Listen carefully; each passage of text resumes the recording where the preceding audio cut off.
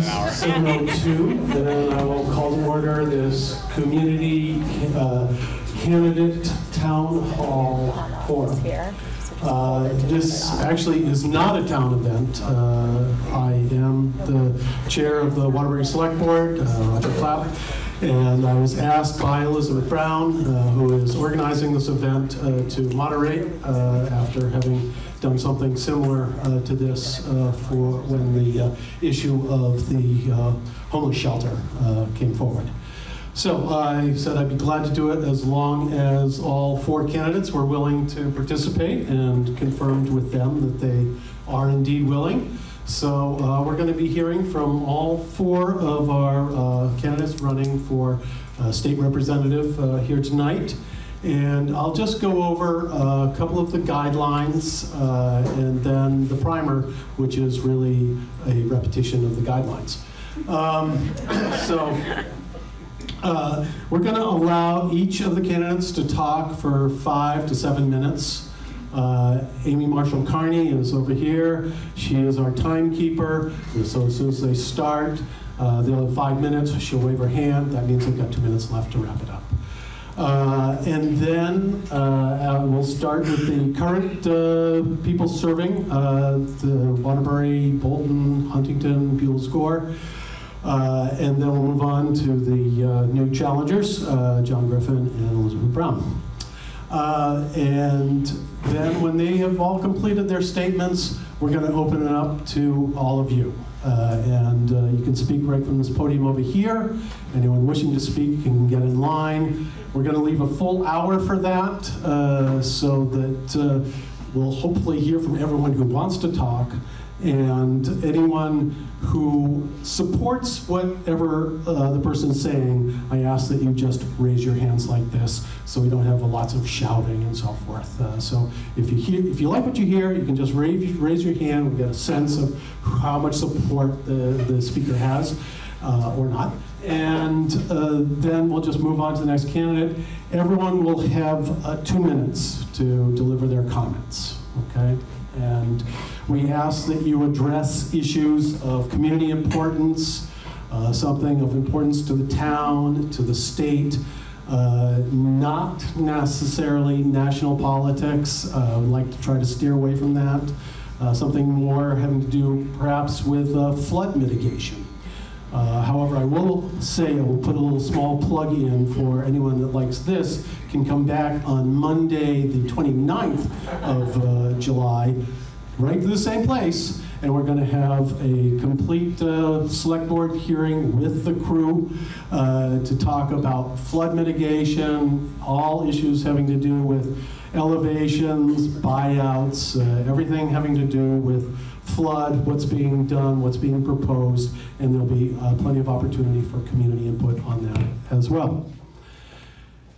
When everyone has finished commenting, or when we hit an hour, whichever comes first, we'll maybe take a few more comments, and then each one of the candidates will have 5 minutes to do a recap, address some of what they heard here tonight from you, and that will be it. So I'll take some questions right now, and then I'll go back and do a primer, and then we'll get started with the candidates. Does anyone have any questions that they want to ask about the procedure and how this is all going to work? Yes, sir. Where can we watch the live stream? Where can you watch the live stream? Over here. I don't know. You can't watch it. Okay, so what is it? It's not live. It's not live streamed. Where can it be watched later? Okay, that's a good question. I don't know.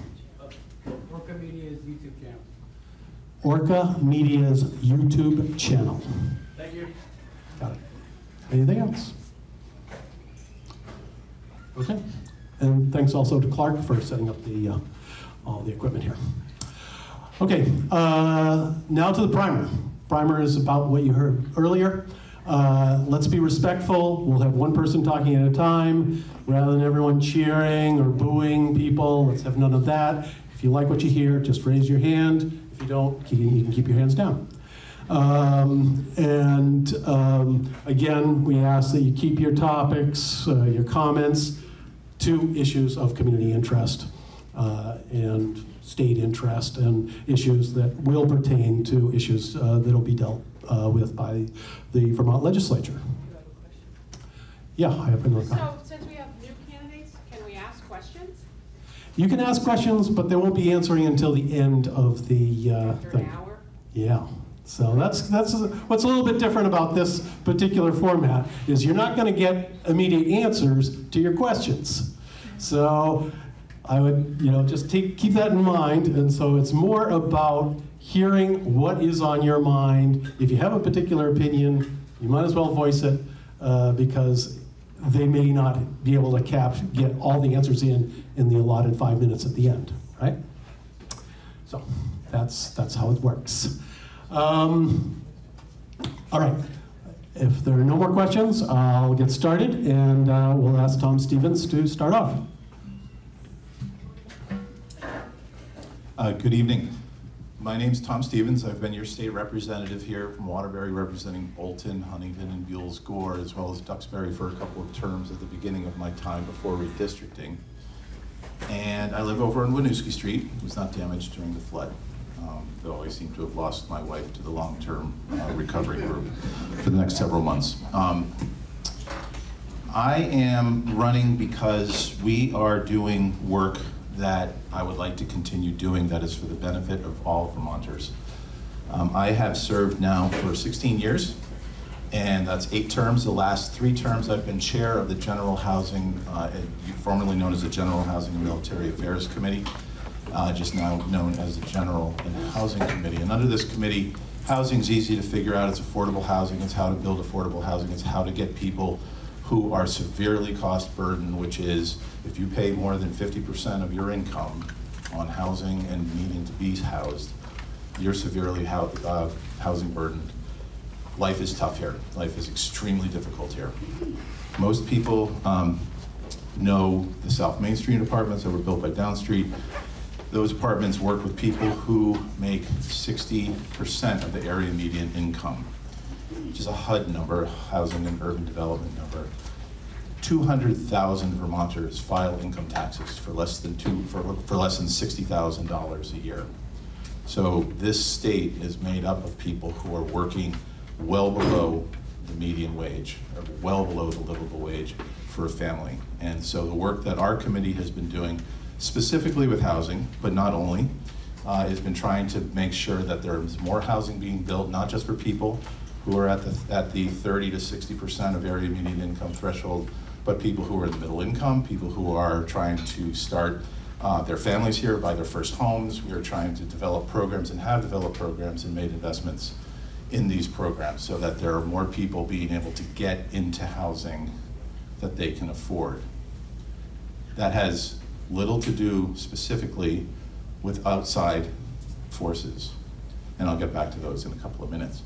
But the committee work that I do has also worked on labor issues, trying to work on increasing the minimum wage, trying to develop paid sick day programs, paid family leave programs, some of which we've gotten to and some of which we haven't. It's been taking years to try to get a program like paid family leave, where had I qualified for it several years ago, I would have gotten compensated for my time while I was taking care of my mother when she was ill, or taking care of kids. So we are working on issues that are the underlying factors of success in the Vermont economy. Wages, housing, we'll hear more about childcare. These are essential things that Vermonters need in order to be able to live here affordably and to be able to put their dreams into effect. And it's really not been easy, and it's not always been successful. But that is part of the legislative process. I've been chair of the committee since the first year of COVID. And since then, as a state, using mostly federal dollars, we've invested close to $1 billion in housing, but not just housing, also in rental supports, which are direct payments to landlords in order to keep renters in their apartments during COVID and beyond. We've invested dollars in so-called middle income housing, where we've allowed developers to get subsidized for projects that may not pencil out to their appraised price by going forward. We have done things that have never been done in our state before, primarily because of the federal dollars. And now that the federal dollars have disappeared or have gone away, we're relying on the tax dollars that we bring in, which are much harder to come by and are at the core of a lot of the conversation we'll hear tonight about the change in money coming into the state. So my feeling generally about running again is that not only do I get to do this policy work on behalf of Vermonters, find a way to make this place more affordable at a time when everybody is stressed out financially. We are going to find a way to continue those conversations, but it's also constituent work. You know, the work I do when people call, when you call me and you need help with the government, when you need help with a program, that's one of the more important jobs that we do, especially here during this off-season. So I feel like I've represented us well. I feel like there's a lot to say, there's a lot to show on my resume, but more importantly, I just want to put across that this job has been the best job I've ever had, but it's also been the hardest job I've ever had, and I really appreciate the privilege, and I've always appreciated the privilege of serving you. Finally, I just want to thank Elizabeth for setting this up. I want to thank my family for supporting this for all the years that I've been doing this. My wife doesn't just sit at home and answer the phone for me. She's out right now working down at the office building on behalf of people who were affected by the flood. And it's a family affair, it's a family teamwork, and we do it because we love this community. So thank you for the time, and we'll talk to you, I guess, in an hour.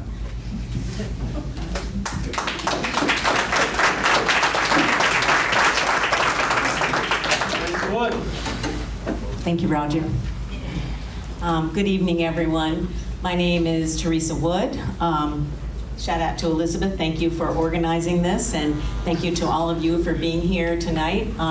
It's a great opportunity to hear from so many people in one spot, so thank you for making the time in your lives to be here tonight.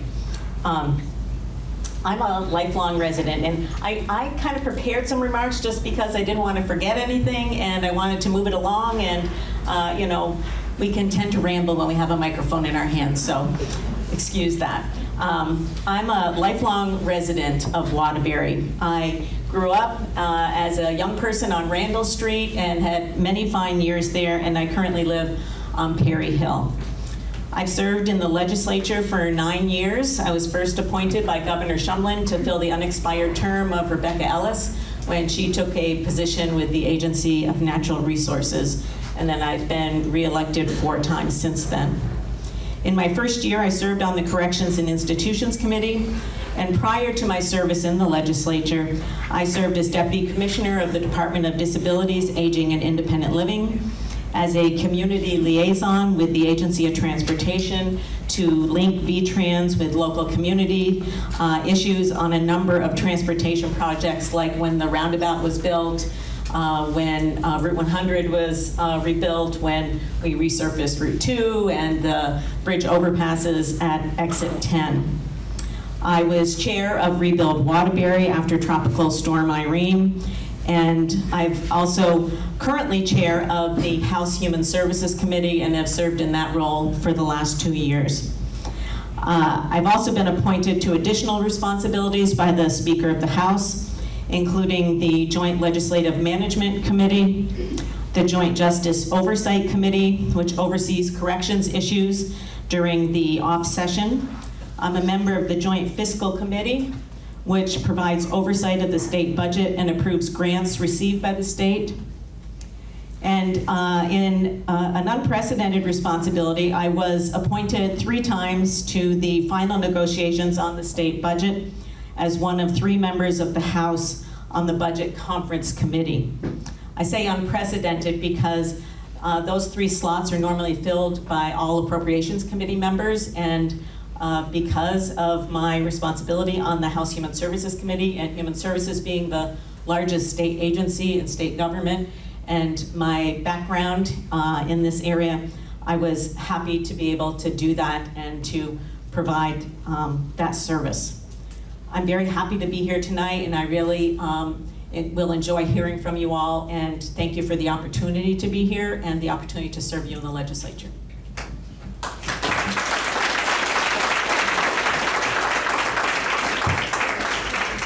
Sole Republican candidate, John Griffin.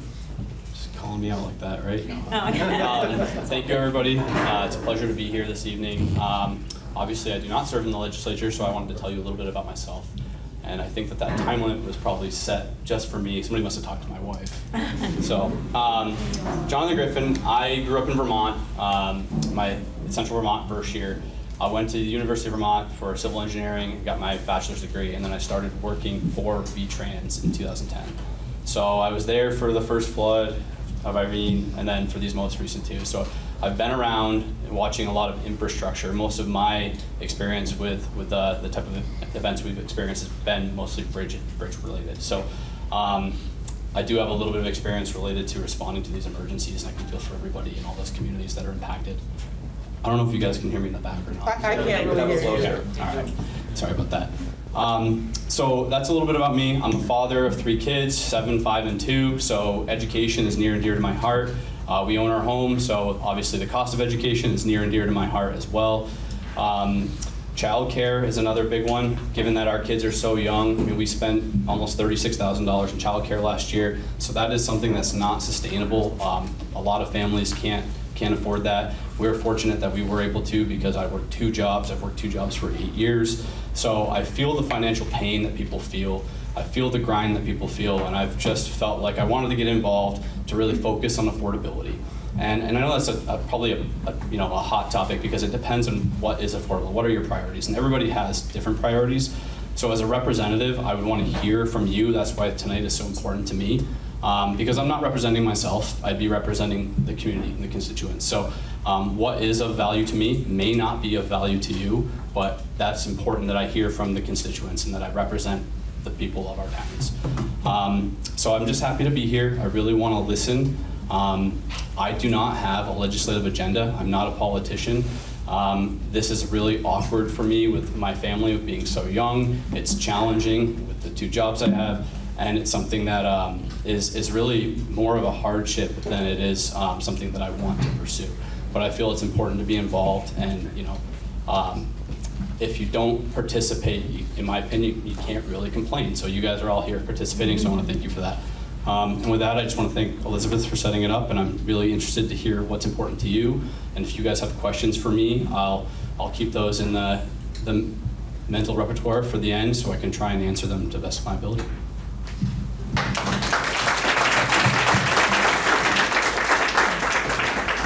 I echo that. I'm really glad to see so many of you turning out this evening. I think it's really important for us all to be voicing and to participating. There's obviously a lot of energy going on across the nation, but certainly here in our state, and this is what we can focus on. So for those of you who don't know me, I'm Elizabeth Brown. I live up on Perry Hill. Been a member of the community for about 18 years. I've got a husband over here who's helping out with the acoustics, and an 11-year-old and a 16-year-old. I was recently appointed to the school board, as we had 3 positions that were opened, so I took that position back in April. And I've been a working mother, so I understand the grind and the hardship when you have 2 working parents and what that feels like. And I was lucky enough in December to leave a demanding corporate job after 22 years and have been now since then running my consulting practice, which has allowed me freedom and time, which is the only reason why I'm able to even consider this, because I think for most people they're too busy working to even consider being able to take a position to represent in the State House. So I've been paying attention quite closely the last couple of years as to what's been going on in the State House.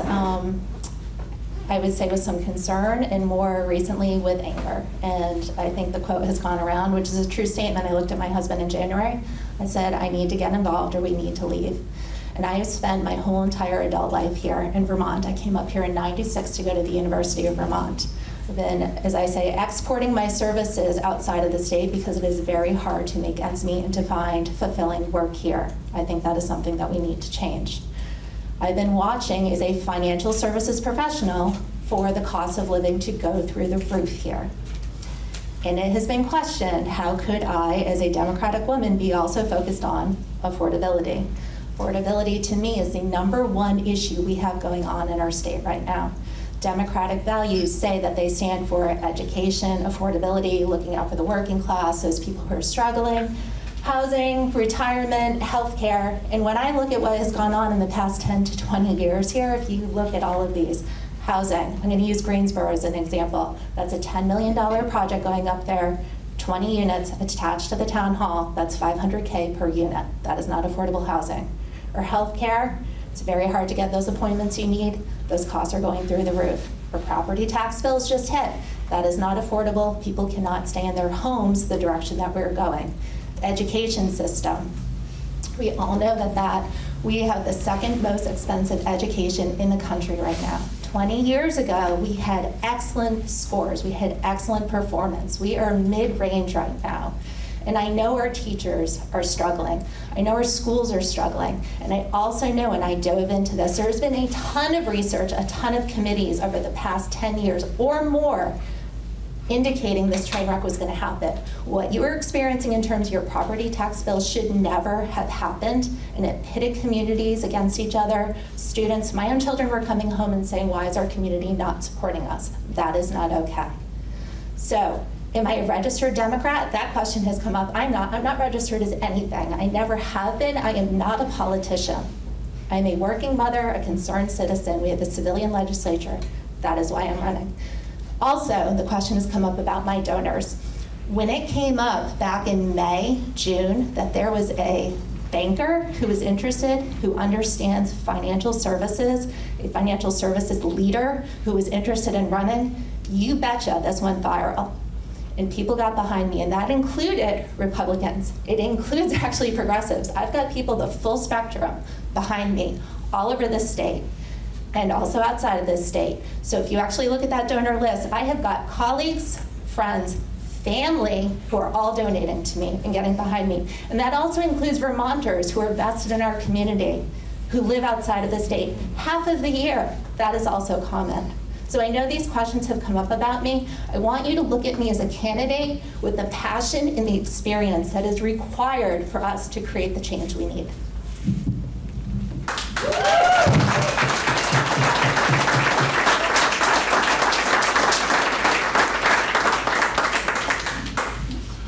Okay, now it's time for all of you to voice your comments, your questions, your concerns, and you can step right up to this podium.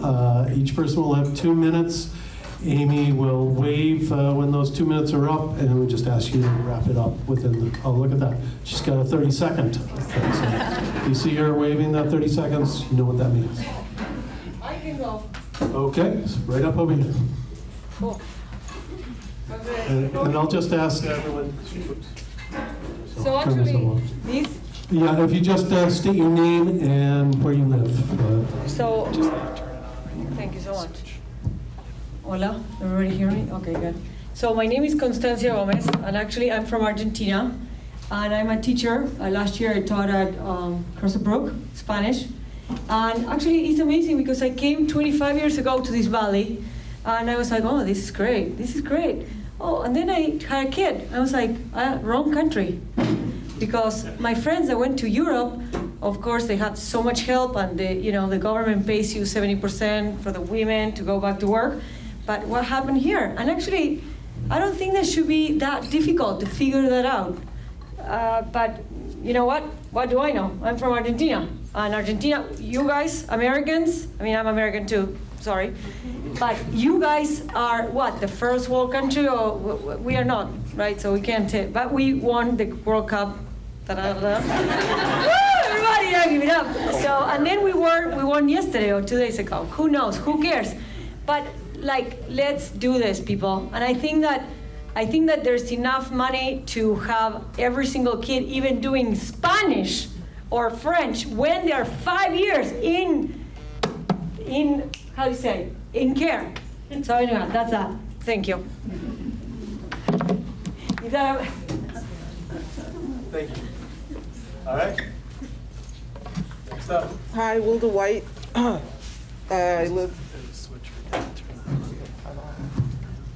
Hi, my name is Wilda White. I live in Waterbury Center, off Ruby Raymond Road. I have a question for Elizabeth. I appreciate your analysis of the problem. I tend to agree with you. I'm curious about what you would do if you were elected to tackle any of those issues, given your one vote in the legislature. We're not taking questions till the end. Yeah, again, just to remind people, you're not going to get answers to your questions right away. They're going to have 5 minutes at the end to recap everything that they heard. But this is not a back and forth. This is your chance to voice your concerns, what you think we should be talking about within the community. Sorry, I came in late, so I didn't hear the rules. Okay. So yeah, my concerns are is definitely affordability. I'm past retirement age, still working, and I am not able to afford to retire here. So I'm interested in that. Housing is a challenge. I'm also not happy with the way our legislature is handling the drug issue in our state. I think that in this last legislative session, there was a lot of attention paid to overdose, which I think is appropriate, but not enough attention paid to the externalities of drug use, such as theft, retail theft, violence, and I just think the balance has tipped way too much to just ignoring the societal cost, because drug use is not a victimless crime, unfortunately. And so I appreciate the sensitivity to people who are using drugs, but I also would appreciate some sensitivity to the people who are harmed by people who are using drugs. Thank you. Next up. Okay. Good evening. I'm Duncan McDougall, live in Waterbury Center. I want to thank all of the 4 candidates for being willing to run for office. I know it's a tremendous commitment of time and energy, so thank you. As we have seen over the past year, we've been flooded 3 times in this town, and a lot of folks have either been flooded or been helping their neighbors muck out. I personally believe climate change is human caused. I believe it's an existential threat to our planet, to our state, and if nothing else, we just need to look at the costs that are involved. You know, when you get flooded 3 times, and some of them are even bigger than others, there are going to be tens of thousands of dollars that are going to need to be paid for repairs and just for recovery. So it's a really important issue. I would love each of you at the end in your time to answer these questions. One is, do you believe climate change is human caused? And if so, what do you think Vermont should do to fight it? Thank you very much.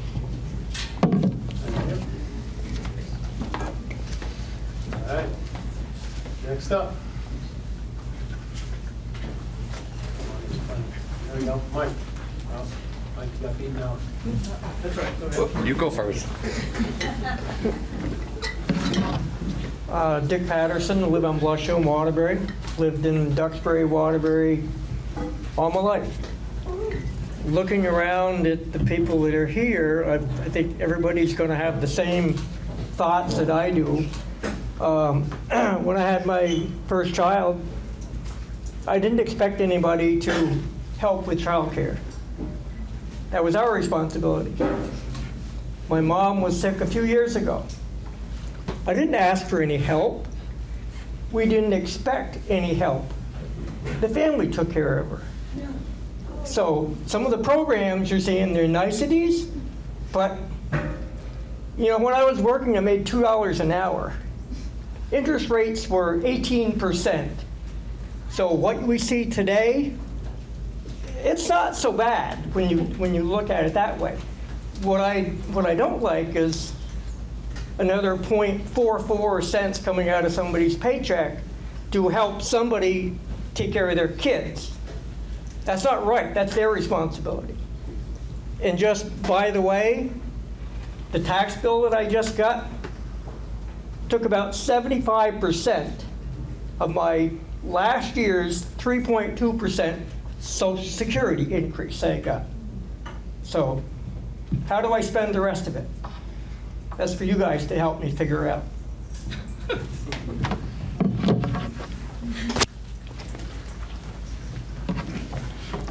Good evening. Mike Bard, Waterbury. Thank you all for running. I know it's always tough to run for political office, but it's nice to have some competition in the race. I do want to bring up the elephant in the room, which I'm sure a lot of people will be discussing. We have a total affordability crisis. And don't get me wrong, I'm very pro-education, but our school system is broken. We had 14% increase, and the legislature found that acceptable. I think there are a lot of people on fixed income who are not finding that acceptable. In the future, we're going to see increases similar to that in our tax bill. It's going to drive Vermonters out of this state because we can't afford to live here. For both the folks who are currently in the legislature and the ones who want to be, I just want to ask you, I don't like the supermajority that's just going along and voting through budgets that are not affordable. I know I'm a selectman in the town of Waterbury. We keep our budget fairly close to neutral, and the town's not, but your town tax bill is a small portion of what your total property tax bill. Property taxes are going to, really have a detrimental effect, push more people into poverty, and drive a lot of folks out of town. And I would love to hear all your thoughts on how you're going to change that. Thank you.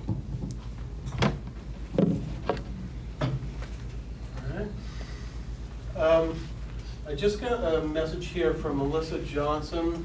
Melissa, are you here? Chairs are in the hall if anyone needs them, thanks to Gary Dillon, and we brought another rack up, so apologies to the candidates as we've been wrestling in the back.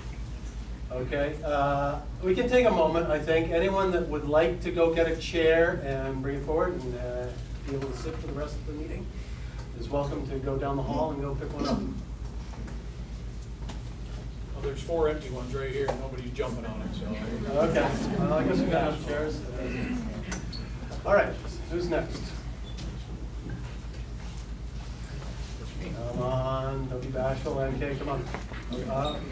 Chris and MK. No, wait before me. First. MK Monley, I live in Waterbury Center. How long we lived there? 36 years, I think. I just want to say I appreciate the work that Tom and Teresa have done. I appreciate your timely responses to my emails and my concerns.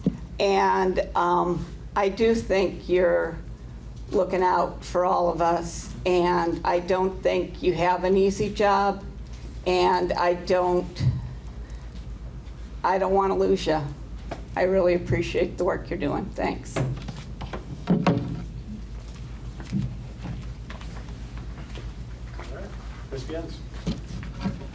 Yeah, thank you. Home ownership.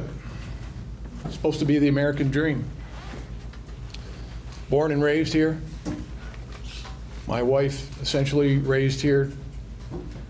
Her father was a military man, so she moved back. They moved back when she was 3 years old.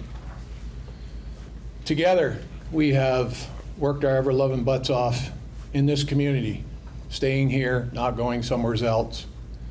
When it came time to build a home or buy a home, unlike probably many of you in here, I didn't have the ability to just go down the road and say, that one's for sale, I think I'll take it. I had to build my home with these 2 hands, these shoulders, this back. So my connection to my home is very near and dear to me.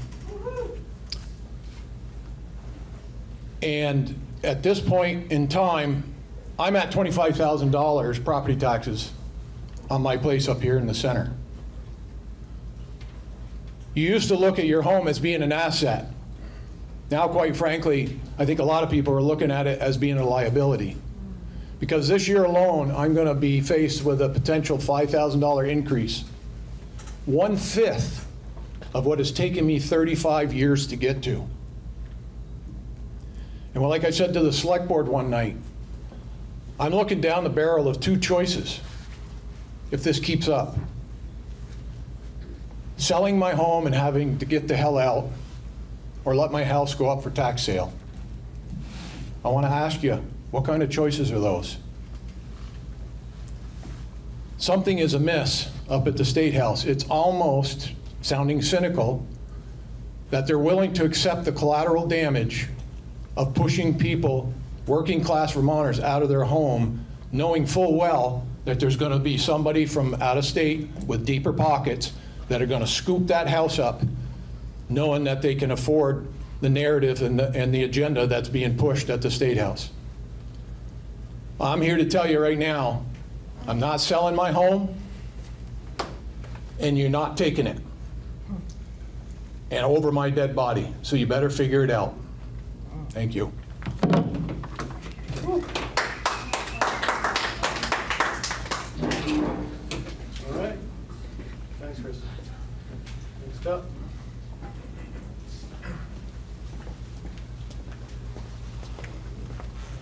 Hi, my name's John Threlkill, and I live at Wood Farm Road in Waterbury Center.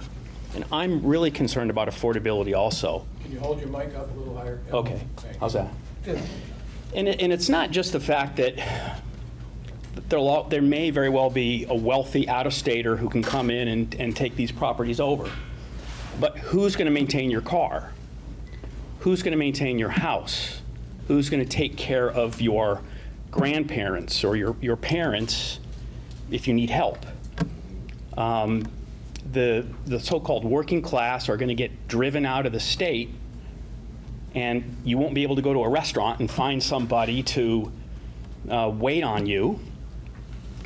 Not that that's a critical thing, but it's really getting to the point where it's a crisis, the shit is hitting the fan, and I think the legislature has to look at cost. All I ever hear you people talking about is raising taxes. That's it. Where's the income coming from? You never talk about, not that I see, cutting cost, using attrition in the workforce, combining departments. I know there's a lot of efficiencies. You've got a Vermont Manufacturing Extension Center that you could bring in, you could do some value stream mapping, you could figure out where all the waste is, you could make things much more efficient, but I don't think you guys really understand how that could possibly work. And that's what it's going to take to cut cost, is to combine departments, cut departments, and I think it could all be done through attrition. It could be done over time, but it's got to start. And so I just, I'm fine. I'm retired. I sold a company. Financially, I'm fine. But I'm really concerned about the people that worked on my house. I grew up in construction, 1 foot in the blue-collar world and 1 foot in the white-collar world, if you will. And I'm really concerned about all the people who are just barely making it. They're barely making it now. And what are they going to do if this keeps up? So anyways, that's all I got to say.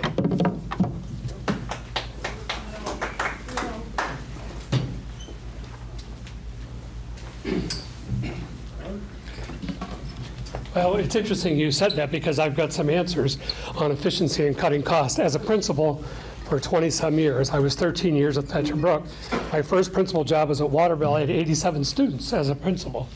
I did 5 interim positions in small schools as a principal. The issue with cutting costs should happen in education of not having micro schools. When I read the school board was not going to close the middle school at Harwood, that did it for me. To make that kind of decision, and we're not going to close that school, talk about efficiency, wherever John went, he disappeared in the crowd. But that's what's hurting Vermont. There were 18 school districts in Waterbury at one time. My gosh, we survived it, now that there's only one. Now there is only one district in the valley. We need to not have micro schools. Thatcher Brook seems like a big school. Nationally, it's not. I don't think it was an impersonal, monolith of a school for students and parents to go there. But to have schools of 24, 60 students with a full-time principal is unsustainable. to have superintendents, as many as we have. I left Thatcher Brook because I had a meddling superintendent who was doing the job that I was supposed to do because it wasn't enough for that person to do. There shouldn't be that much expenses at superintendent level in small schools.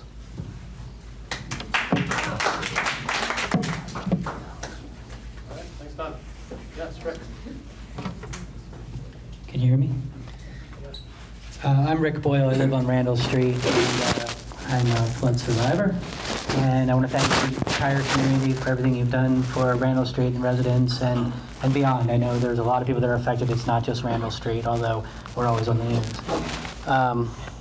So flooding is a statewide problem. And it's a national problem, really.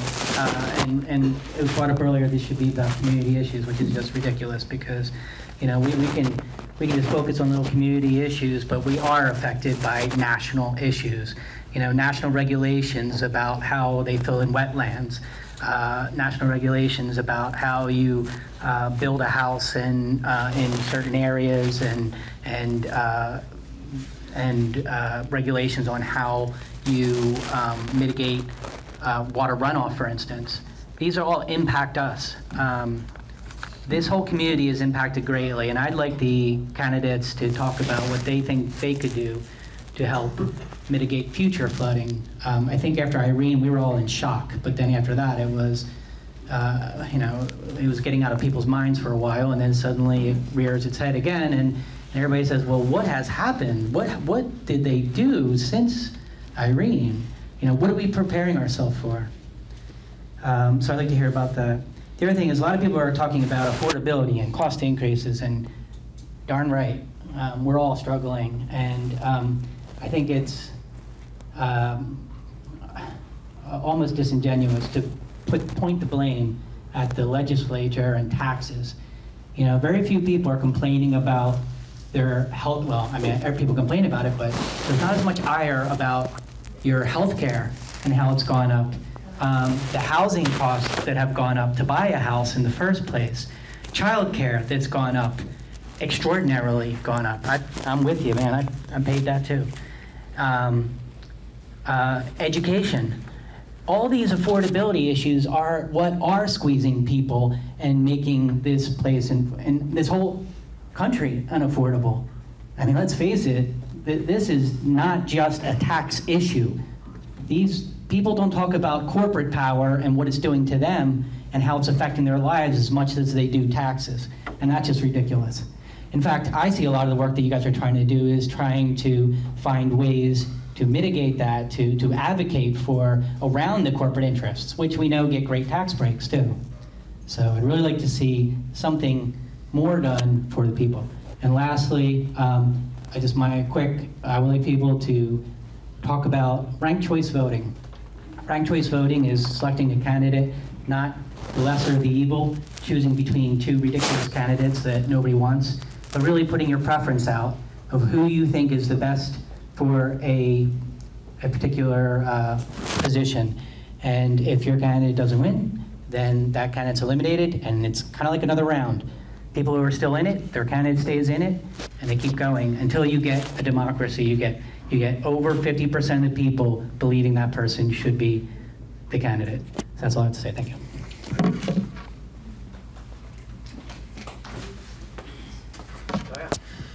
Hi. Kaya Winchell-Como, a 45-year resident in Waterbury, married to a lifelong Vermonter that works at Husky in Milton. A lot of you may know me either from the radio station or working at the town office. Here's my situation.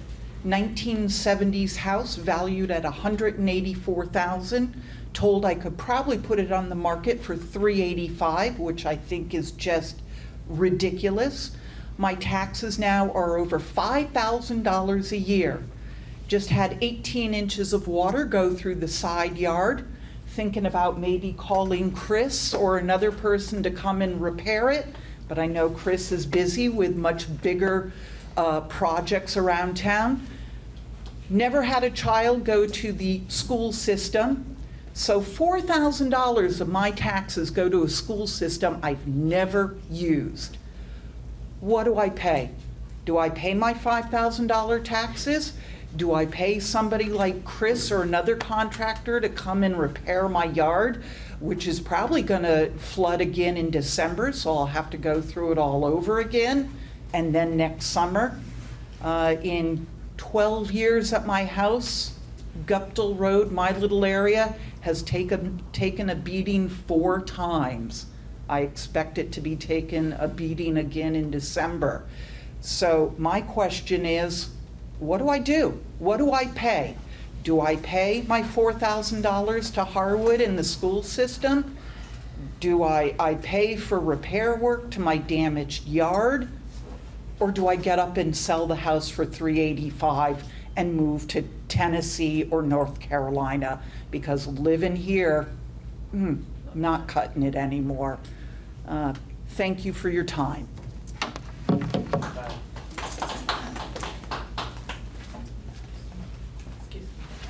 Okay, we'll go. I'd like to appreciate Mike for being the first member of the select board to speak, so I didn't have to. I said I would like to thank Mike Bard for being the first member of the select board to speak, so I didn't have to be.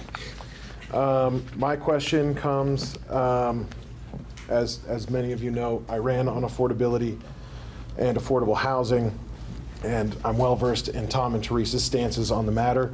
My question is more about campaign rhetoric. Vermonters typically don't run mean campaigns. They speak about what they will do to change things, not how someone else is screwing up.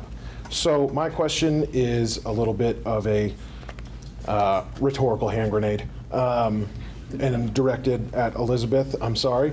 How do you justify your rhetoric regarding the inaffordability of property taxes when the vote at the school board level to increase our taxes substantially was an aye?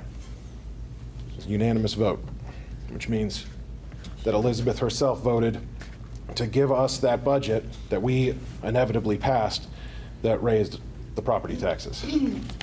That is my question. Thank you.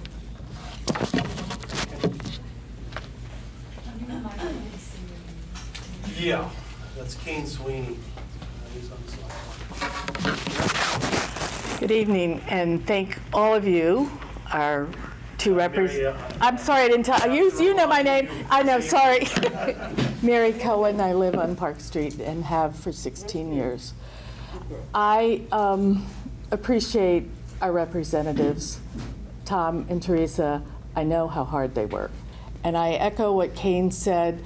Please, can we lower the temperature?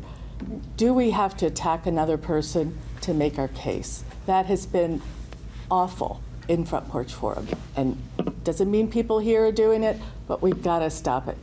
I appreciate the 2 new candidates and you're stepping up and making a case for what you can offer.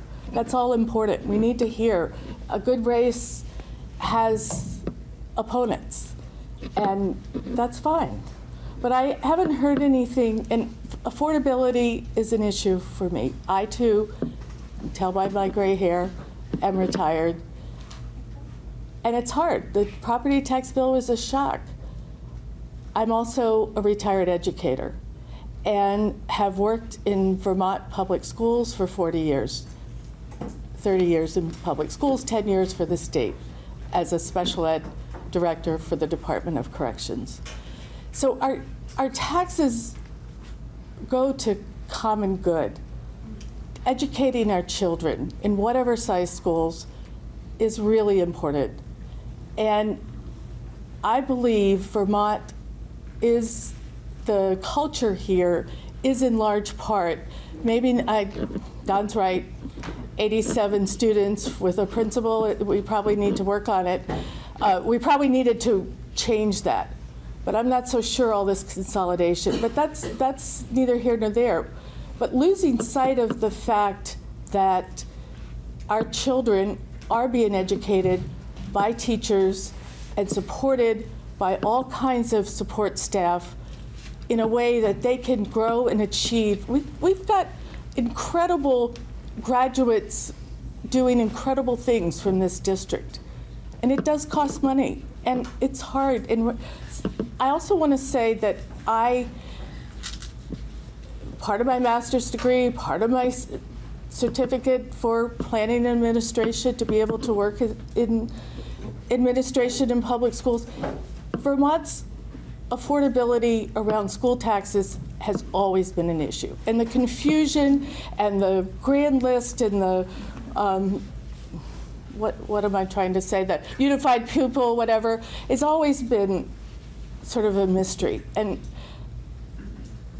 I don't blame Tom and Teresa or anyone else who has served as a legislator, worked as a public servant, but it is an issue to work on.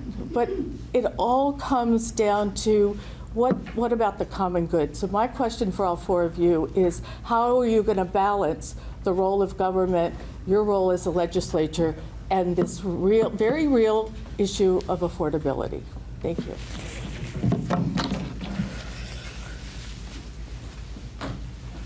Again, just to remind people, Amy's going to be waving the 30-second tablet there when you have 30 seconds left. So try to take that as a clue to wrap your comments. Thanks. Hello, I'm Jim Riley. I'm a Southern transplant from Rhode Island. Been living in Vermont since 2012. With your permission, I would like. Oh yes. Oh, gotcha. So anyhow, with your permission, I'd like to speak on behalf of somebody who lives in this district. I'm just outside, if that would be okay. They were unable to be here. I'm speaking on behalf of Alan and James Grace, who live in Waterbury with their children. Sure. Quotes. When we were 20 weeks pregnant, we began looking for child care and had to piece together care for 2 years for our youngest, often driving an hour or more for child care. Act 76 supported 35 new child care spaces in Stowe, and our family was able to get a spot after the 2-year wait. Child care has been essential for our family, allowing us to work without the headache of inconsistent and faraway care. Public funding through Act 76 is already lowering families' child care costs, creating jobs and better compensation for educators, and increasing child care capacity statewide. But the job is not done. Educators are still underpaid and turnover is high. Families are still struggling to afford child care, and thousands of child care spaces are still needed to meet current demand. If we're concerned as a community about making it possible for people to live, work, and thrive here, or as I've heard from our own local leaders about developing and increasing tax revenue, then child care must continue to be a priority for our community. If elected, what would you do as our representative to ensure that Act 76 works the way our communities need it to do? Thank you.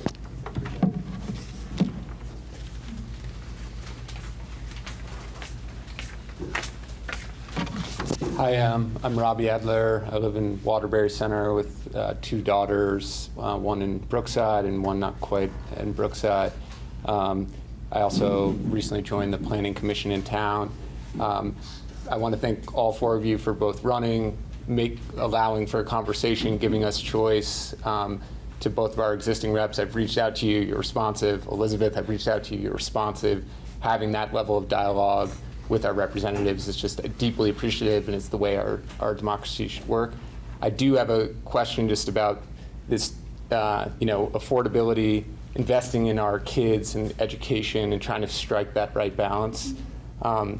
There was a law that passed, I think 2 legislative sessions ago, Act 127, that impacted how local property taxes that were collected here were then sent to Montpelier and redistributed back to each district. And from what I understand is it basically negatively impacted our district, meaning our property taxes are being collected, going to Montpelier, and we're basically getting fewer of those dollars back due to Act 127. I think both Representative Stevens and Representative Wood, you voted for that. And I think we were faced coming into this budget session where we had multiple budgets that got voted down. My kids had teachers getting cut, programs getting cut. So we're kind of doing the opposite of investing in the next generation. All of us went, or many of us went to public schools. Our communities invested in our kids. I think it's important we continue to invest in our kids. But I also think our representatives need to be representing the best interests of our community. It's unclear to me how Act 127 did that. And I'm curious just, to hear more about your decision to support that bill.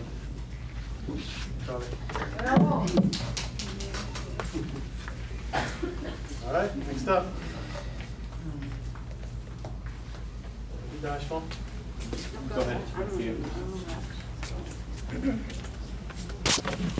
Hi, I'm Danny Kelman. I live in Waterbury. Thank you all for being here, and thanks to our neighbors and friends for being here. John, appreciate what you said about getting involved if you have something to say, and I want to remind us all that it is an absolute privilege to have the time to be here, to have childcare, or to not have to work. And so we might have complaints and might not have the privilege of being involved. So whether you are a representative, a potential representative, or a voter, I think it's really important to keep that in mind. We talk a lot about the headlines that we're reading, and some of us have the time and knowledge and ability to understand the depth of what's going on at the State House. A lot of us don't. I have been involved in politics and policy, and I still don't always understand what I'm reading. So what I'd love to hear a little bit more is Tom and Teresa about what's happening or what happened with the vote and the tax increase, because I think we see headlines and it's very upsetting, but we might not understand the details or be able to go deeper. So I'd love to hear from that. Elizabeth, later when you're speaking, I would love to hear some policies. I've heard a lot of broad generalizations, because that's what you hear from constituents, what they're concerned about. But I'd love to hear, as another folks said, what are you planning to do about it? What is a policy stance that you have? And then also you said you had the experience needed for this position. I don't see that from just learning about you, but again, we haven't sat down one-on-one, so I think others would love to hear that a little bit more. I also want to remind us that change can be really, really good, especially I think we get really excited about change when we're frustrated and angry and feel stuck, but change for change's sake is not always the best option. Sometimes patience, sometimes asking a little bit more, a little bit different from the folks who are there could get us where we want to go better than just change because we feel stuck.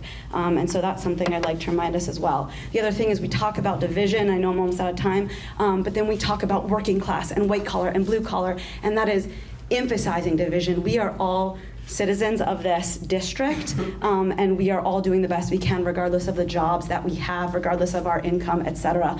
So just remember that sometimes we complain about division and then make it a little bit worse. So thank you all for being here, and I appreciate your time. All right, next up, sir, I think you're next. Hi, my name is Landell Cochran, and I'm from Huntington. Anyone else here from Huntington tonight? Yeah, no problem. We were going to have one of these last week, but we had a little flood, so we canceled it.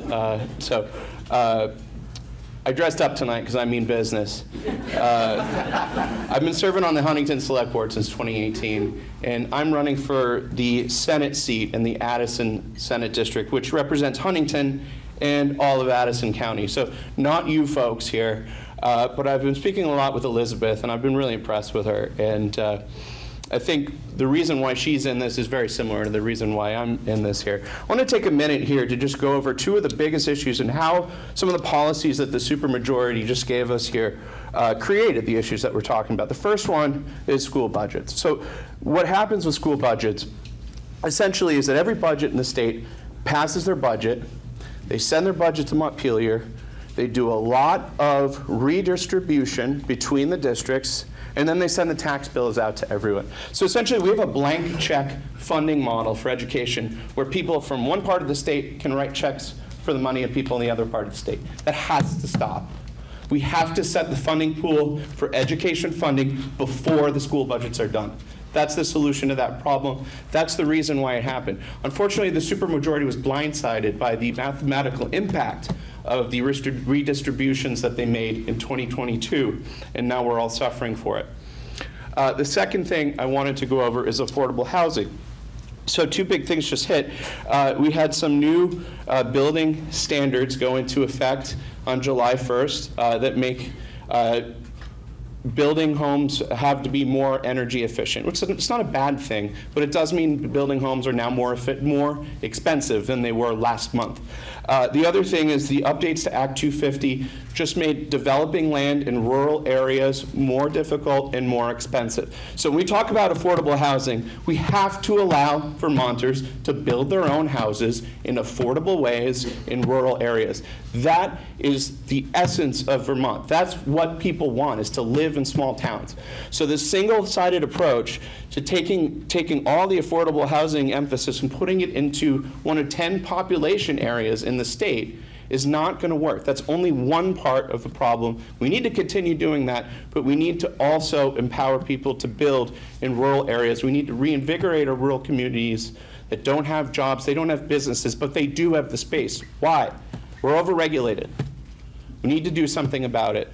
So I decided I'd put my name in. I'm running for the Senate district, but I'm very interested to hear some new ideas, because unfortunately, what we've got from the supermajority, it isn't working for us. Tom and Teresa, I think you're fine folks. I thank you for your service. I'm ready to try a new plan. Thank you. All right. Thank you. Thanks for representing Tom. Yeah. We'll be back there. I'm Eliza Novick-Smith. I live up in Waterbury Center.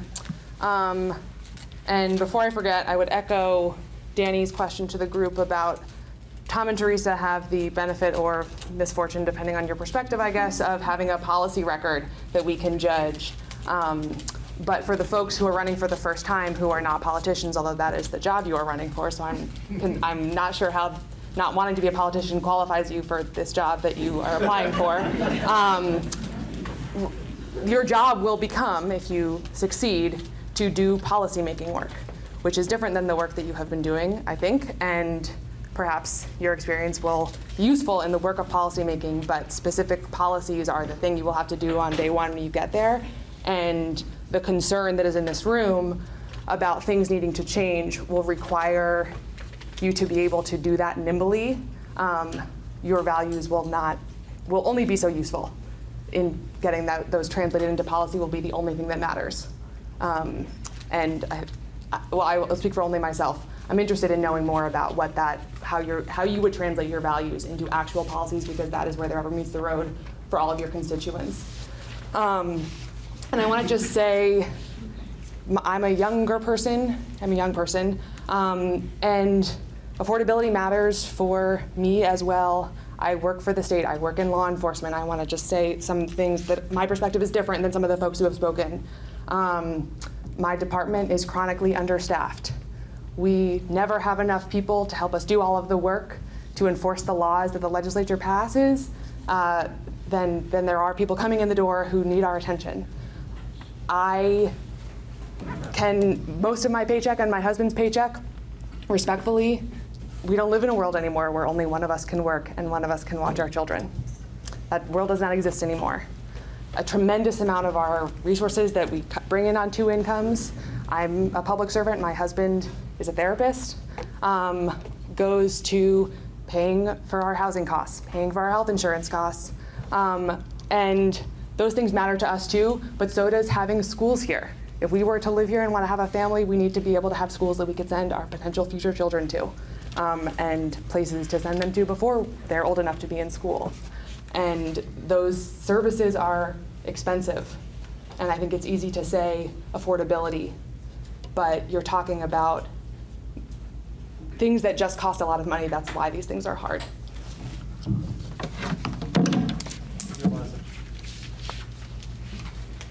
All right, next up, Joe. Good evening, I'm Joe Camerata. I live up on Maple Street in Waterbury Center, but I'm here to comment tonight as chair of the Waterbury Housing Task Force. I'm not going to rehash the affordability issues. You know the numbers, you hear the emotion about that tonight. While we do appreciate the progress that was made with the Home Acts last year and the reforms for 250, this year we believe that will create opportunity for development of new housing in Waterbury. However, having that opportunity and capitalizing on that opportunity are 2 different things. And one of the challenges that we hear when we speak to people is how difficult it is to be a landlord in Vermont and how much risk the landlords take on themselves. And when you talk to landlords and you talk to people in this area, you find lots of stories about how tenants are gaming the system. They understand that it tilts in their favor, so they're gaming it with the landlords. And it's really disincentivizing people, especially people to enter into the long-term rental market, when it's so easy to just flip it into a short-term rental, make more money by putting it on Airbnb, and not have to deal with the risks. Tom, you mentioned this issue in your recent post on Front Porch Forum, that you were going to study this issue. I'd like to hear, when I hear study coming from the government, that concerns me, because that means not action. So I'd like to hear a little bit around the timeline for that and what you think we can do to incentivize landlords to come back to the long-term rental market. Thank you, Joe. Okay. Katie. Hello, my name is Katie Gallagher. I live in Waterbury Center, and I will say proudly for only 4 years. I am a young, newer resident. Came from Connecticut, and I'm not going back there. Please don't send me back there. But I just want to say, as a younger person, echo what has been said previously, that it is a privilege to be able to get involved. It is a privilege to be able to live here. I also know, after working for the past decade in community development and community engagement, that it is often a small group of people that show up for things and that are repeating the same things, and we need those voices, and that's important. But it is more challenging to reach those who are often more burdened, who are often younger, those who have families, who can't make a night meeting, who can't afford to come, who might be stuck at home. And I just would like to ask, I guess, how you ensure as an elected official that you are reaching everybody in the community and not just those who have the privilege to be here already and to show up. And thank you. I'll just note that we're getting close to an hour, but we've got time for a few more speakers. Tom? Tom Glore, Waterbury. Would say as a lifelong resident, spent 28 years out of Waterbury in the military. Teresa, Tom, phenomenal job. A lot of passion in this. I would say that the discussion about change is important. There will be a time that we all have to face change. I would say that as you listen to your constituents, I want to say that for the two candidates running against the incumbents, game on. You need to keep at it, because I think that if you win, congratulations. If you don't, keep fighting. And I say that because for the incumbents, you should pay as much attention to those that don't vote for you. I think that's more important, because there's this thing called groupthink, and I think we're kind of in there a little bit. I would ask that you, when you've got a lot of people, a lot of motion, and you probably are writing some notes about how you're going to relate to how you answer a question. Is this a question? The question is this. Think in terms of a Latin phrase I learned. I'm a Harvard Union graduate. Go Highlanders. I learned from a history professor. He said, always think about cui bono, Latin phrase. Who's it good for? Who's it good for? Are you listening to the constituents? Are you listening to lobbyists? So when you answer your questions about this is one session. 2 hours?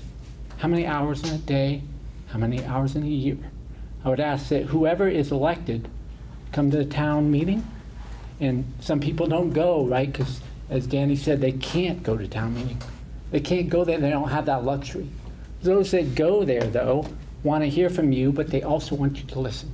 So I would say spend a little bit more time listening and less time talking. And I want to thank you again. And whoever does win, congratulations. And for those people here, how many people we have here? I don't know if I took a count.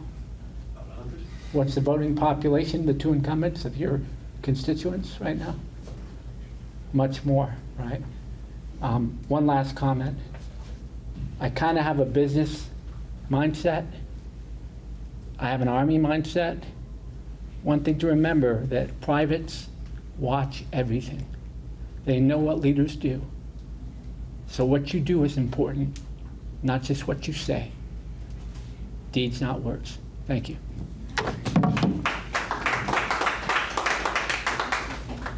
Thanks, Tom.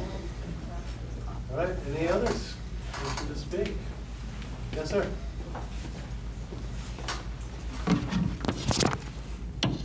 Hi, I'm Steve Martin. I've lived on Railroad Street almost my entire life, and I've lived in Waterbury my whole life. I'll take a few seconds of my time because it's been brought up a couple of times, and it may be correct. I have done a lot of posting on the Front Porch Forum and the Waterbury Roundabout, and I feel passionately about this. I feel that the state of Vermont, in many ways, is going in the wrong direction, and as a result of that, the concerns I've had over policies may have sometimes been what seemed like, or perhaps were, attacks on Tom Stevens and Teresa Wood. As far as I can tell, both of these are fine people, and they've served the community, and they have been reelected, so I guess they would think that everyone thinks they're doing what they should be doing. So if I have crossed that line any of these times, I apologize to both of you. Aside from that, I'd like to echo a couple of things that folks have said. I lived here my whole life. I don't recognize a lot of faces. I don't know if they're new faces or if they've been here forever, because 50 to 60 hours a week of my life I spent working. My wife spent working. We had and raised 2 children, and we paid for their meals, and we paid for their child care. And I understand this is all hard, but by my way of thinking, I don't think it's morally right, because someone has a need, that you have a claim to the work and earnings that other people have had. Vermonters are incredibly generous, and I'm sure Tom and Teresa and all the other folks in the legislature have stories that are heartbreaking every single day. But I also think you need logic, and you need some command of finances, and you need some balance, and you need to weigh these things. And there's only a certain amount that it really is. There's so much talk about equity. Is it equitable to force people out of their homes that have lived here their entire life because they can't afford their property taxes? Is it equitable to take, I don't know that this number is right, so I normally don't throw it out, but I've heard the number thrown out that there's like $40,000 per pupil spent in some parts of the state and $20,000 in other parts. And I thought the Supreme Court had tried to say the legislature can't regulate everything, but they can take care of some of the financial part. Is that right, that perhaps your child gets a $20,000 fund and someone else's? It's all based on need. We cannot afford to spend all this money on the need of every single person. Some of this has got to come from hard work. And I appreciate everything that folks are going through. That's my 2 cents. Thank you.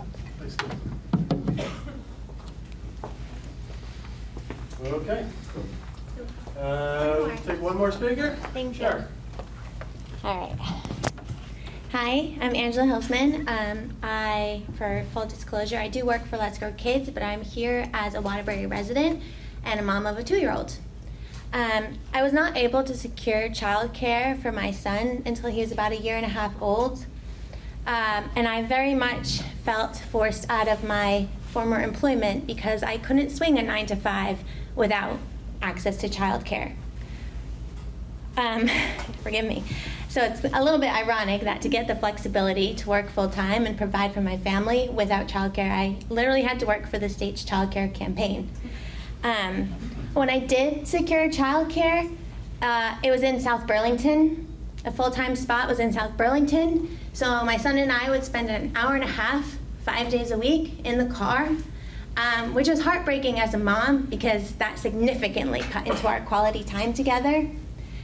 Act 76 funding allowed an expansion down the road in Stowe, which cut our commute in half, so he and I are both much happier.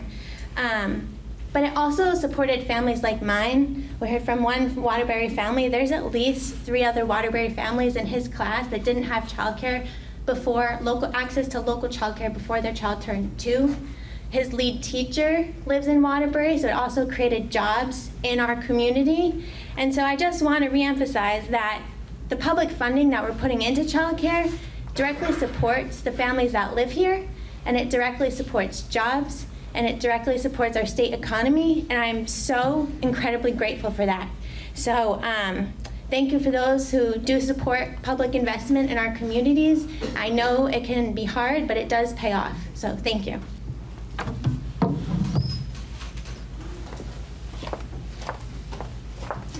Okay. Thanks to everyone who came forward and voiced your concerns, your appreciations, and all the other comments we heard. Now we're going to give each candidate 5 minutes to tell us what they heard, give us the answers that were asked for. I guess we could probably stretch it to 7 minutes if we really need to, but we'll be cutting you off at 7 minutes, okay? Let's go in reverse order. Sure. Thanks, Roger. I guess I'm supposed to stand up again, right? I took copious notes. It was fantastic feedback, and I really appreciate everyone who took the time to speak today. I have it on, it's green. Okay, sounds good. Appreciate all the feedback and everyone taking the time to provide that feedback. And I also know that providing feedback, thank you, is difficult to do, and not all of us are comfortable talking in front of a group, and so that did come up, that it is important to have various means to provide communication. I think all of us here probably have our information out there, whether it be our phone numbers, our emails, there are various other ways, and as a candidate, I am in the process of launching a survey as well as some Zoom calls as well, because I do know that this is not always convenient for people to provide feedback, and it is incredibly important for you all to have a voice. So I'm going to go through a couple of the questions. First, I really appreciate someone pointing out that I didn't really go over my experience well enough before. I apologize for that. So I did spend 22 years in business and financial services and banking. Most recently I was at TIAA, which is a very large not-for-profit organization founded by Andrew Carnegie, Teachers Insurance Annuity Association. It was founded to help teachers retire with dignity. So even though I'm the big bad banker, sometimes people want to put me in that category, I was actually responsible for consumer strategy, retail strategy, to help people in the not-for-profit sector to achieve financial wellness is where I've spent the past 7 years. And so my experience is not just in, well, it was in strategic planning, but it was applicable most especially to a lot of the people we're talking about who we're trying to serve here in our communities are those people who are working and struggling right now. So I believe that experience in financial services, know my way in and out of budgets and P&Ls and expenses, large-scale implementation, that long-term strategic planning, all that's critically important, the risk management, the risk mitigants, you have to bring that mindset to the creation of policy. You cannot just bring good ideas coming through. You need to be able to come through and work with those agencies and understand, do we have the capacity to be able to absorb this? We cannot continue to just add. That is what is going on. We've got a 46% in our budget since 2019. I don't think most of you know that. That is like unheard of. And so we have to start looking, and I know that has come up tonight in terms of efficiencies, process improvements, looking at all these programs that we have right now. We cannot continue to just add. I think the question also came up around, what do I want to come through in terms of policies? I'm not going to come through and say, you know, I'm going to stand for X, Y, and Z. I'm going to try to push these bills through. I'm going to come to you and say, how am I approaching things? It's really about the how. What we really need to do, and that strategist in me, is get laser focused. What I heard tonight is flooding. We are trying to solve all environmental concerns at once and putting that burden on a lot of Vermonters. You need to get laser focused and focus on one thing at a time. Choose one thing in terms of environment, let's fix flooding, right? Education, we know there's a committee that is set up this summer, hopefully to come back with at least a draft plan in October and a final plan by December. Let's hope they do that and have a long-term, year-over-year accountable plan with metrics you can hold your state house representatives accountable for, because that is the only way it's going to work. Speaking of that education budget, Kane, thank you for pointing out the fact that I was a yes, as two others in our room representing our Harwood board were also yeses back in May. Our Harwood budget went up 5%. Your taxes went up 15%. Before this budget, we were sending 10% of our property taxes back to Montpelier. I think it's probably more like 15% right now. So we are redistributing a lot. I think a lot of people care a lot about equity. The problem with that is there's not traceability. So we're using that money as a proxy for saying that we are providing equity to these students who desperately need help, and those are the children in poverty, English as a second language, and those needing special education. But this gets back to accountability, people. We need to make sure that all of these programs have metrics, have reporting, have accountability. I've been asked, what am I going to do as a junior, a newcomer, or a freshman in the State House? I'm going to bring that mindset, not just to the committees I sit on, but all of those committees, and sit there and ask the hard questions, because that is going to catch on. You need to infiltrate in there and just bring that business mindset in around accountability. What are the metrics? Do we have the capacity? You know, I talk to people even just in our town who are trying to implement the Conservation Committee in terms of bills that were passed years ago. How are we absorbing this? How are we making this happen? The busyness of just passing these bills is not making progress for us. Childcare, yes, critically important. So both of my kids were both in childcare, both in Stowe, one at Apple Tree, one at Kids School. Both of those schools are still alive and thriving, and they have both grown substantially. What I've also seen is that a number of those schools and childcare providers, the day home providers, have gone away. We've actually made it extremely difficult. We have fewer and fewer providers in our state right now. We need to be looking, and this applies to a lot of the trades as well. We've made it really difficult for people to be able to provide these services. Never mind the fact, and this is a fact, our 40 to 54-year-olds, we've lost 20% of them since 2010. We've lost 11% of our 0 to 17-year-olds. That's because our workers and our working families have left the state. So when you're trying to find childcare, it's because those workers aren't here. And I think a lot of those people who own businesses are also struggling to find those employees. We have got to find a way to make it affordable for people to live here. Otherwise, there literally is no one to work, and that includes those child care providers.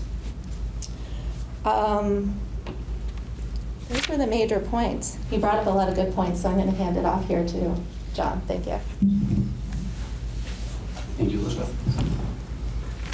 I wanted to touch on a couple of things that were brought up. Child care is one, so I'm on the board of directors for Hunter Mountain Children's Center.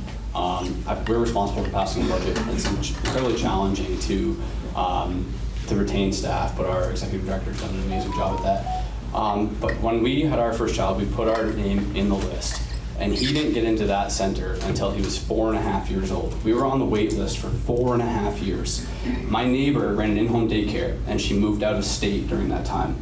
Our child care that we were in was a private provider, and she closed 2 weeks after we told her we were having our second child, and she gave us 2 weeks notice to find another provider.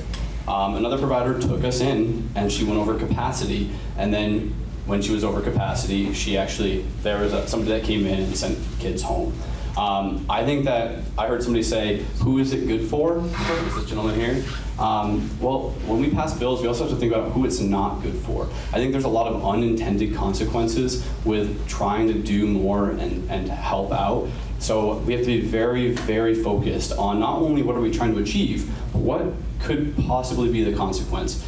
I believe that WCAX did an article on childcare and the number of providers that have closed up shop about a year or two ago, and at that time it was, I think we were at 60% of the capacity that we had from the previous 5 years. So we've been implementing new rules, implementing new policy with everybody here has the best intention. I don't question anybody's intentionality.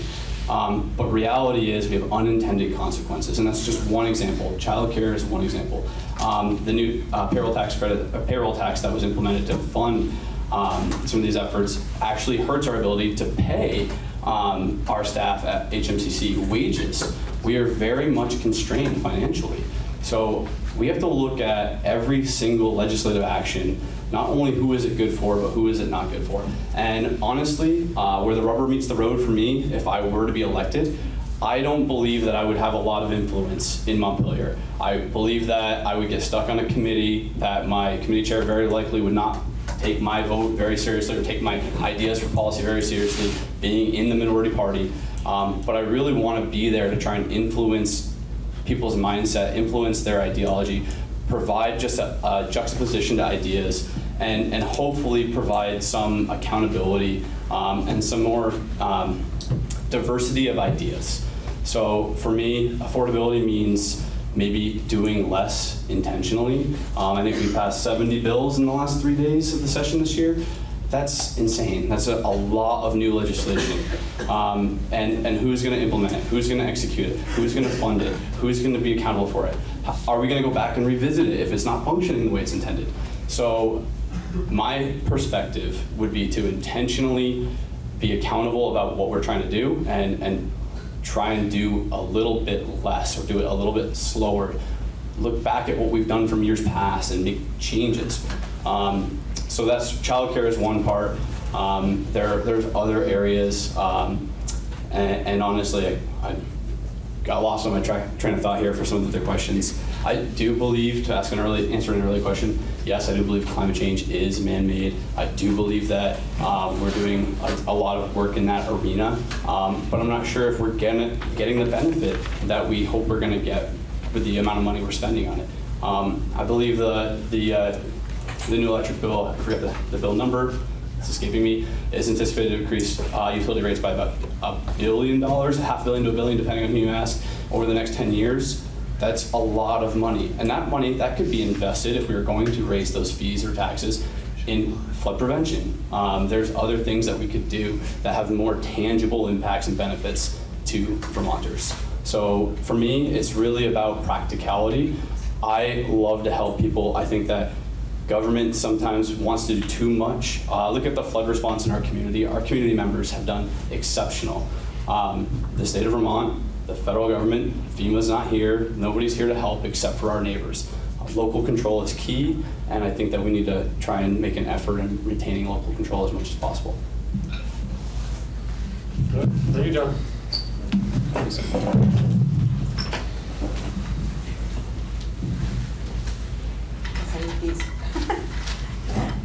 Thank you, everyone, for your very thoughtful comments and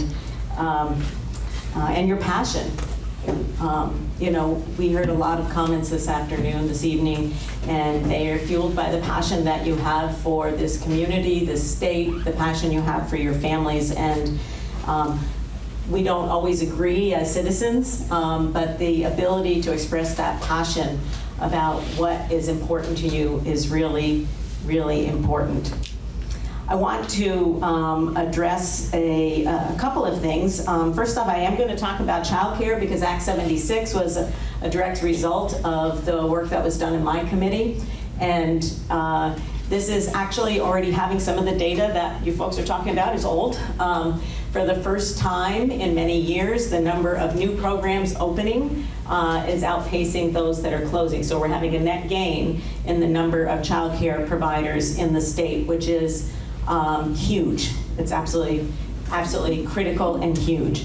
The other thing that's happening is the average wage of those working in child care and early learning is going up. It's going up as a result of what we are able to invest here. And we hear from child care providers all the time about their ability to expand their programs. The number of new slots has opened up for the first time. The number of infant and toddler slots is increasing. All of these are the result of Act 76. And just to put in perspective, the .11 that may or may not come out of a paycheck is about $1 a week for somebody earning $50,000 a year. And it is, I believe, a worthwhile investment for our state and our community, for our businesses. We saw during COVID that childcare was called out as an essential service so that people could continue to work in those fields that they needed to, particularly in healthcare. That bill is making change. It's one of the, I have to say, in my 9 years, it is the single most important investment that I think that we've made that has had the biggest impact in the shortest amount of time. It's only been in effect for about a year, and it still is rolling out. So in October, more middle-income families will benefit from the Act 76. So it's also something that we did not only for people of low incomes or no incomes, but for middle-income families. It would be wonderful if people were able to, if they wanted to stay home. However, it is an economy right now where if you are in a family that has 2 parents, then most of those situations, both parents are working. Somebody said it, that the legislature found, I'm going to move on to education now. Somebody said they found that the legislature found 14% to be acceptable. Nothing could be further from the truth. If we thought it was acceptable, we wouldn't be doing things to try to address that issue. I'm not going to stand here and say that what we have in our education system is affordable. I do not believe that it is. I agree with one of the speakers who said that we do need to consolidate some of our smaller schools. I think that we're doing things that it don't make sense. So on one hand, we're promoting the consolidation of smaller schools. On the other hand, the Agency of Education is giving out small school grants. So that doesn't make any sense to me. We're promoting business through the what's called the TIF program, tax increment financing, and that tax increment financing alleviates paying the education portion for large-scale developers in the name of development. Who do you think is paying the rest of the property taxes that those developers are not paying? All the rest of us right now. There is a disconnect. I think Landell pointed this out. There's a disconnect between who votes on what we spend and then who has to come up with the money to figure out how to pay those bills. The legislature does not vote on what we spend on education. That happens out in the communities. I heard Jonathan just say all about local control. Small communities are not going to vote to close their schools. We just saw that in Worcester just the other day. That was in the news. Those are things in our own school district. You know, it was rough. I went to some of the meetings. It was rough having this discussion. And it was taken off the table because it was so divisive. We need to put that back on the table, and I thank the school board members who are here and hope that that's going to come back on the table. Accountability and making sure that we're doing things that we should be doing. I 100% agree with that. I can tell you that the Agency of Education is probably the most understaffed agency in state government right now in terms of what is being asked of them. Somebody mentioned here, somebody working in public safety, I think, mentioned the issues with that. We have a number, hundreds of positions that are going unfilled in state government right now. We do have to listen to differing points of view. Every single day in our committees, we listen to differing points of view. It's not at all everybody's on board and it's a kumbaya moment and we all, you know, sit around and applaud each other for doing a good job. We have to listen to differing points of view in order to make good policy. And I'm running out of my time here. But I think that some of the things that we have to be prepared to do are things that people are not going to find popular. They're not going to find it popular to close schools. People are talking about giving incentives to merge schools. I'm not sure that's going to be enough, frankly. I'm not sure that leaving those decisions up to communities are going to do it. Those are the things that we have to think about. We have to think about class sizes. We have over 20,000 fewer students in the state. We do have to think about those things. You know, there's differing opinions about whether people want that dictated from AOE or the legislature, or whether people want to make those decisions at the local level. Is there a way to think about that? So those are all those things that need to be considered when we're talking about education. I do want to just end, I guess, by saying that, you know, some of the Front Porch Forum posts have really called into question whether I care about this community. So, sorry, it's emotional for me. I grew up here, I went to school here. I own a home here, and I pay taxes here. I've served the community in multiple ways.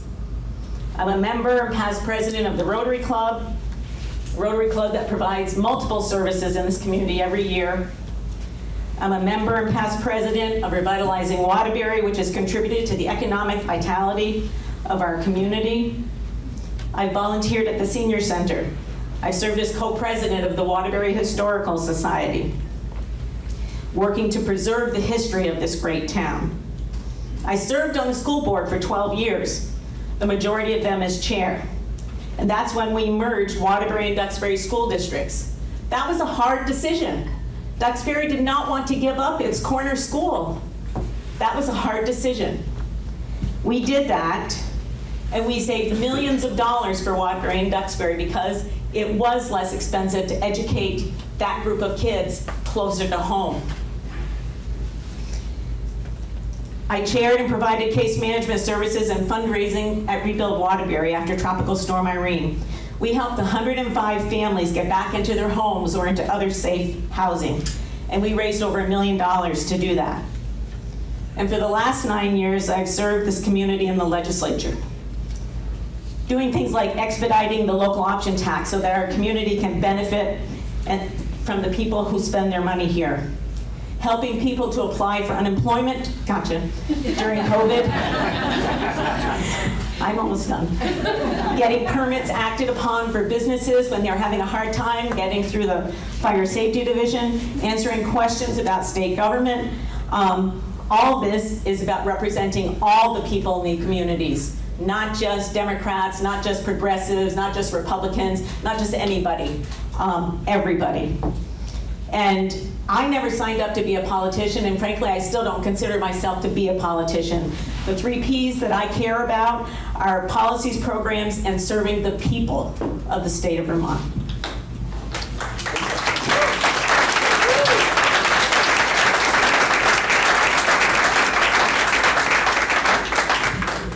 Thank you, Teresa. Just to respond very quickly to a couple of things. Thank you, Mr. Martin, for coming back and stating that this is not personal earlier tonight. I appreciate that. The words that were used online were taken very personally, and they were done in a way that I thought was, for someone who hears so much from people, I don't hear positive from everybody I hear. That's not my job. But to really have my integrity attacked was really disappointing. So I appreciate the apology this evening. I'm going to run through a few questions that I heard. I'm not sure I'm going to get to the 18 that I have here on the list, but so please pay attention. In terms of landlords, Joe, I've worked with the landlord-tenant situation as long as I've been in the State House, whether there's a new study. What's clear is the tensions between landlords and tenants right now are at the highest they've been in the last 15 years that I've served. And this comes from a peak in 2019, 2020, during COVID, in 2021, where representatives from the Landlord Association and the representatives from Legal Aid sat down with us and told us they had done a study that said when it comes to evictions, 70% of them are about money, period. Which surprised me because there's this stereotype that the relationship between landlords and tenants is always nasty, and that's not true. It's 30% of them, of those 50% are money and behavior. And then there's left the 15% where there's irreparable damage being done to the relationships between the landlords and tenants, which leads to what we've seen in the last 3 years as rents have gone up, as it's been harder for people to move from apartment to apartment. We've seen people who are extremely angry at being evicted, trashing apartments to a higher degree, a higher expense. And so these are real issues, and these are real things that are happening that are contributing to the high cost of landlord, tenant, or to rent, but also the high cost of the increase in real estate. Everybody's real estate has gone up 20 to 40%. The tax situation hasn't changed as much to address that, but it has blown out the market, whether it's short-term rentals or even trying to find landlords to come back into the business. The state, we've instituted programs where landlords are given subsidies now, can apply for subsidies if they are trying to bring an out-of-code apartment back online. And at this point, there's been over 300 of those apartments that are being funded, that's been funded by federal money, and now it's going to be funded by state money. So there are programs in place. To the child care question, it doesn't happen overnight. Teresa and others have worked on that issue on a policy level for years and years, and it took a large study that was done 3 years ago that crystallized what should happen. And then it took 2 years for her committee to get it through, because people have different opinions about whether or not there should be more daycare or less daycare. And those are valid conversations that we have every day when we're working on these issues. It became clear to attract young families to this state. We're trying to have people come in and replace those of us with gray hair. You're talking about, well, where are they going to live? How are they going to get there? What jobs are they going to have? And are there going to be daycare? And is there going to be family leave to help them where to take care of their kids and take care of their parents? Those are all expensive propositions. They don't happen overnight, and they don't happen without hours and hours and hours of conversation, even with the Republican members on my committee. Their opinions are as valid as mine are when we're discussing these policies, and that's something that I carry with my work all the way through. You don't see that bipartisan work because it's in committee. You can watch it on YouTube if you like. It's a little bit like watching paint dry, but oil paint dry. Just a couple of other questions in terms of how do I reach out to all? How do we reach out to all? Front Porch Forum started after Tropical Storm Irene, and it has been in lieu of having a newspaper with paper, or with when we had the Waterbury Record, it went to every house. Not everybody read it, but it went to everybody's house, and that's kind of where we could go with communicating. That's really, it's up to the people to get the paper to read it. But it was a great thing to have. It's a great thing to have Roundabout. It's a great thing to have Front Porch Forum to get the word out to the people who do choose to subscribe. The affordability crisis is the biggest thing, and it depends, some of this that's hard to hear is that the work that we're doing doesn't get out. So again, if it takes years to develop a policy, whether it's about river safety, whether it's about climate change, yes, Duncan, yes. It's not even a question to me. It's a stipulation that humans have caused climate change. Fixing it, it's more about how do we mitigate our lives while we're here? How do we make our lives better? Will we ever stop flooding the river? Will it finally come to my house? It hasn't come to my house yet. But will it come to my house? The stress and the PTSD that people are, not just the people who are getting who are getting hit again and again and again. We can't underestimate the mental health of our neighbors who are getting hit, and it's an existential piece of saying, how am I going to live here again? Should I muck out again? Somebody came up to me, I'm 74 years old, why should I keep mucking out? And so those are questions that I don't have answers for, the legislature doesn't have answers for. Affordability, I don't control, the legislature doesn't control, the state doesn't control mortgage prices. The cost of money has doubled in the last 4 years. We didn't do that. That happened at the international level and the national level. Plywood is 2 or 3 times more expensive now than it was 3 years ago. How did that happen? There's wildfires in Canada. You know, there's supply chain issues. Those are things that we can't control. So even the affordable housing that we're investing in, we're making 20% less than we expected to because the amount of the costs have gone up that much. So I just want to finish up with the questions, the ones that I can answer quickly. Rank choice, Rick? For certain positions, that's fine. I don't know how it would work in this case here, but it's worked and not worked in certain places, and it's a hard thing for people to grasp because we're so used to 50% plus one. And I'll just finish up with a little bit more biography. The thing about this job that, again, I feel it is a privilege to have had and to have received the votes of the people who have elected me to this position. We work from January to May doing this work. And then we're your representatives now. If you have a need, you call us. And the phone calls that I've received over the last 15 years range from things that I should have never heard about. But people felt like they were at the deadest of ends. And to talk people through emotional moments, I'm not trained in it. To be able to think, where can they find help, to ask them to find help, that's constituent service that I was never trained in. But that's what we do. That's what we're asked to do. And I've been privileged to be able to do that. To say that we simply walk in and walk out and vote along the lines of a supermajority, it misreads where we are as a state. You vote us in. I didn't make up a supermajority. Vermonters vote in their own individual representatives.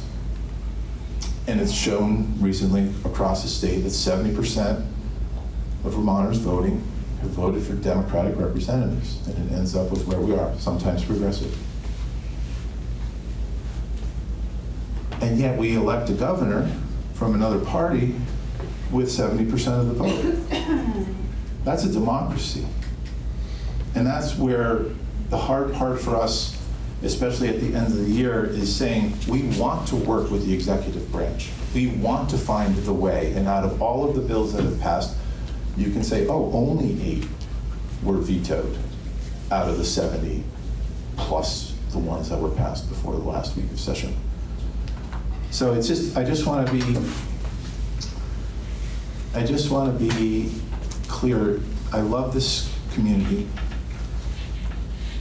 I came and moved here in 1996. Had a little baby and a 2-year-old. And the first person who knocked on our door was Val Vincent. And that was my introduction to door knocking. I had no idea who she was. It was 1996. It was before Act 60 passed. It was before the Baker decision passed. It was a relatively quiet time. But that personal meeting got me hooked into how close we are to all of our people here, and the fact that 12 years later I could run for this office. In the meantime, I served on the Children's Room, and I served on revitalizing Waterbury. I was on the Downtown Designation Committee that created the downtown designation, which is now all of what, or half of what RW is, along with being a tourist organization. So these are pieces of this town, this district, that make me want to continue. Even in the face of being criticized, I can take it. That's our job. But we are sitting there with the goal of helping make Vermont more affordable for the people who need it most. And that's really, that group is getting bigger and bigger. But when we can say to families of small children that your child care costs have been lowered to the degree that they are, if we can raise minimum wage in a responsible way that balances off between what the employer's needs and the employee's needs are, to to get to a livable wage, that makes it more affordable to live here. We can't control everything, but we control and we work on and we compromise and we do the things that we can to do the best. That is my motivation, is to do the best I can for the state of Vermont and for the people who live here. Thank you for your support in the past.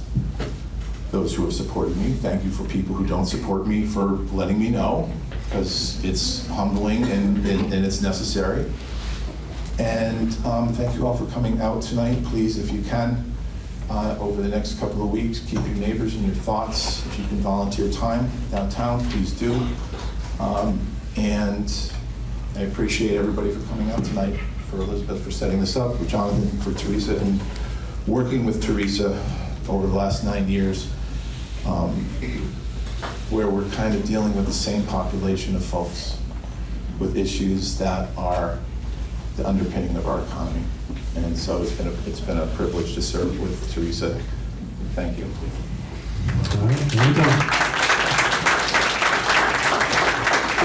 All right, that is the show tonight. Thanks to all of you for coming out. Again, for all of you that had a great time. We will be back here on the 29th of July to talk about flood mitigation.